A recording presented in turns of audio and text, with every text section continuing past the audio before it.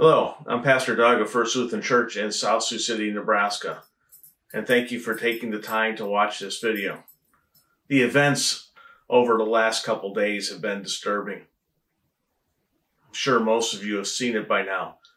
I didn't even know about the events when they first took place. I was busy in my office working on sermons and working other things to proclaim the Word of God to others. The attack on the Capitol was uncalled for.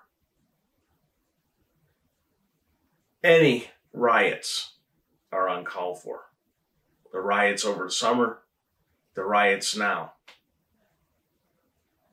Any use of riots for political means is uncalled for, whether they were over the summer, in the past, or now. Any inciting of violence is uncalled for. To have difference of opinions is okay. God created us all to be unique. We were not created as a bunch of lemmings, but we were created to be unique through God's hands. To protest, and as a Lutheran, a Protestant, we came out of protesting. To protest is fine. To make your point known, your sides to be known, is absolutely fine. But we need to be able to have all sides to be heard.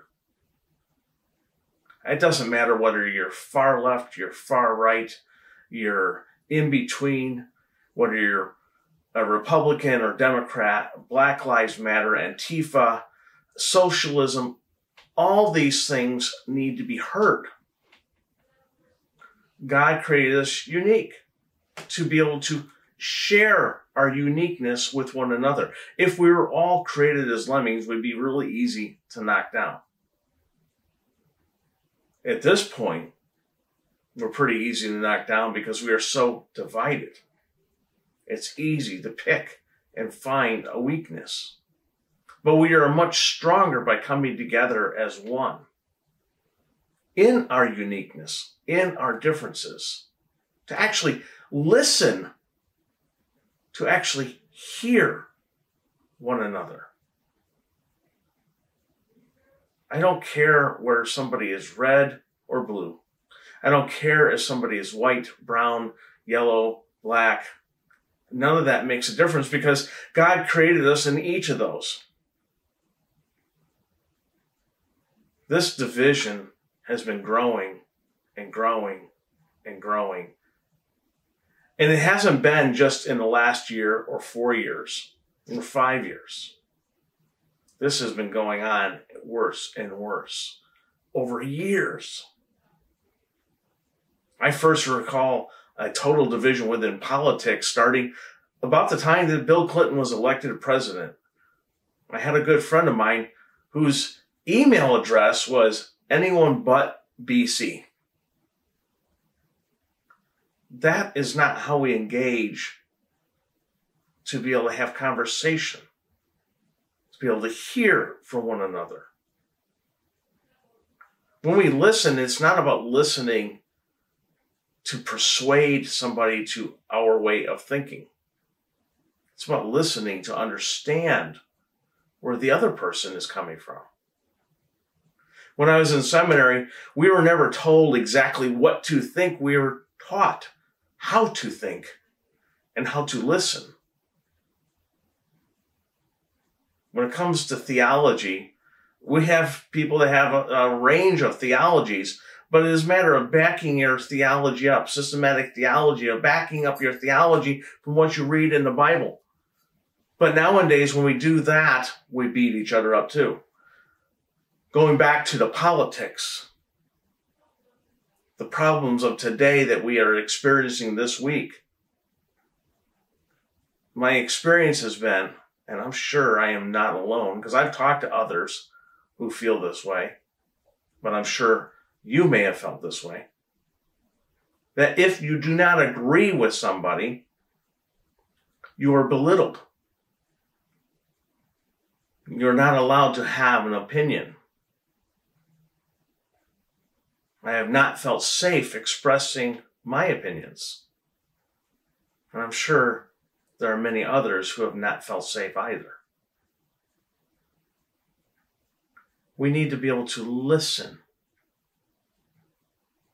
and care, not for the sake of persuading, but for the sake of understanding, of walking with our neighbor who may have different political biases from us, who may have different color skin than us, who may have a different theology or a different religion from us.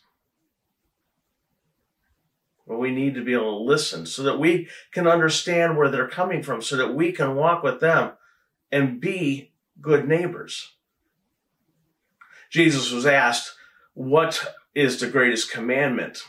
And instead of giving one, he said, love your God with all your heart, with all your mind, with all your soul. And the second, love your neighbor as yourself. We're not doing those. But Jesus, before he ascended into heaven, gave us a new commandment through which he fulfilled all the law in the first place. But this commandment that he gave us, a new commandment he gave us, to love one another as he first loved us.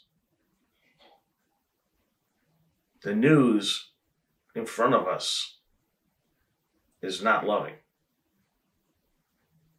The news that's been going on for years is not loving. It's time to put our differences aside. Walk with one another. Listen to one another. And in that, we can love one another. Rioting, hurting, burning, stealing, you name it. None of those are right. But somebody who is not even religious knows that those things are not right. Let us care for one another through love. Walk with one another through love. Listen to one another through love. Understand one another through love. Not through persuasion, not through political means. As we go throughout the rest of the transition into this new presidency, let's embrace the possibility of healing. God is always active in the world no matter what. And I pray that God's activity will be shown even in all of this chaos that we have seen. God can take all of this and use it for something good, and God will in Jesus. God will in the gospel. All we have to do is be willing to be experiencing what God has in mind for us. I lift this up through the Son, a God who came down, put on human flesh, and said, I give you a new commandment. Love one another as I first loved you. In his name, Jesus the Christ. Amen.